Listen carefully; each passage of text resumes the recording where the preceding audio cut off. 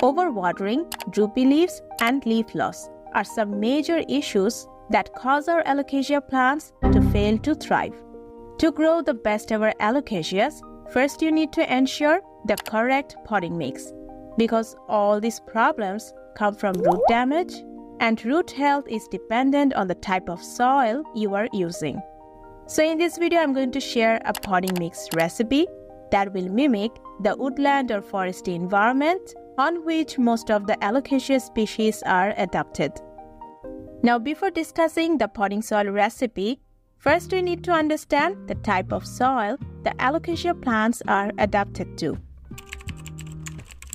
In nature, Alocasias thrive in the dense shade of the rainforest floor, and the soil of such areas has good water retention, high in organic matter, is peat-based, and contains dry leaves, leaf litter that ultimately turns the soil pH slightly acidic.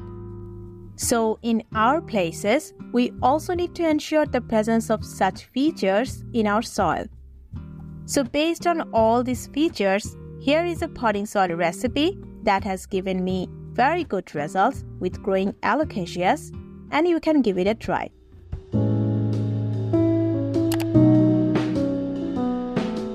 First, adding a part of coco peat. Here I have used refined and partly dried coco peat.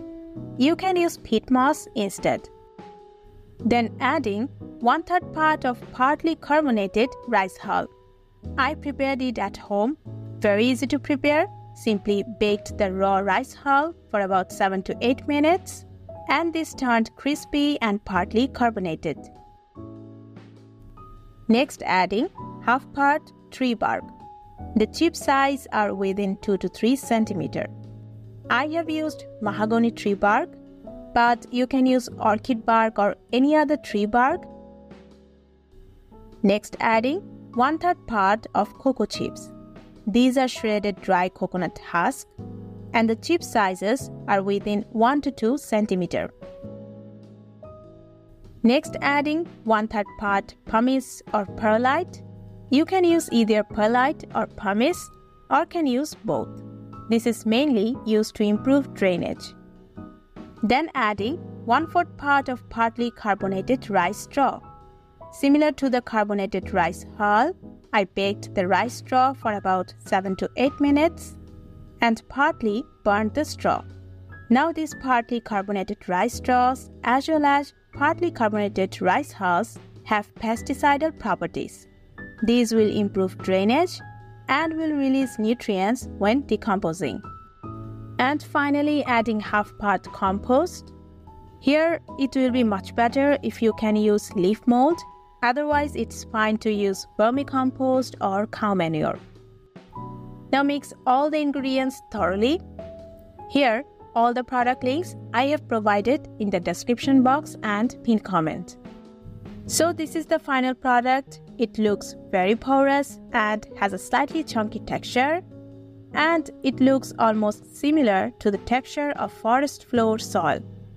Now my soil is ready to go, and I'm going to repot these Alocasia plants in a 4 inches pot. Each of these plants is sprouted from bulbs and have a very good root system. But their roots do not go very deep into the soil, and these plants prefer slightly root-bound condition. That's why I choose to repot these 3 plants together in this 4 inches pot. Now first, filled nearly half of the pot with potting soil, then placing the plants over the soil and filling the rest of the bare spaces with potting mix.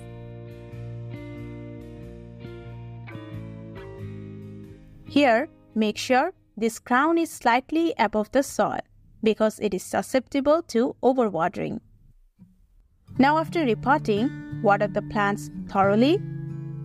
And here you can see the soil is draining out excess water, but enough moisture will be held by the coco peat, cocoa chips, carbonated rice hull, and rice straw that is present in the soil.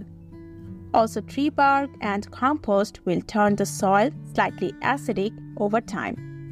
Now, after repotting, I keep the plants in a bright place where they generally will receive around 3 to 4 hours of bright indirect light and will water again as soon as the upper 2 to 3 inches of the soil layer or around 50% soil feels dry. So that's all.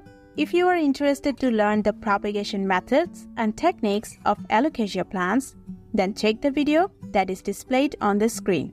And it will be highly appreciated if you support our channel by subscribing. Thank you so much for watching this video, and we will see you in the next one.